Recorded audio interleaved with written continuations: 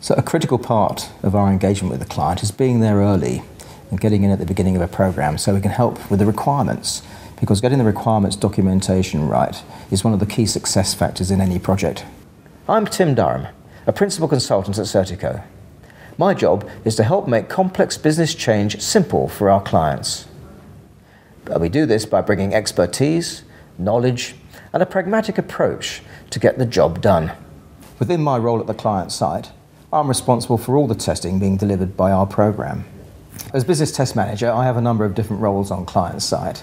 I work as part of the program team and I do the planning for all of the test delivery. I also have a team of testers and analysts that I manage, and they're responsible for delivering the actual testing work. This means that we have to work very much as a partnership between the people in testing and the people within the program team, and also within other program teams that we work side by side with in delivering the work. Working with and supporting the client at the early stage of the program is a key factor in achieving success. We build good relationships with the business experts to help drive out our core requirements, because they are the people who know what they want to do.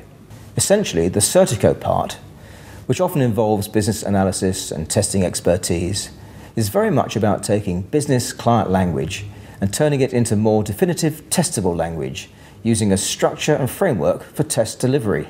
I guess at Certico, we are taking a more holistic approach to how we approach testing. Engaging top-down gives us so much more opportunity to steer the business and establish the required outcomes in partnership with the client. I think it just makes the whole thing more fun.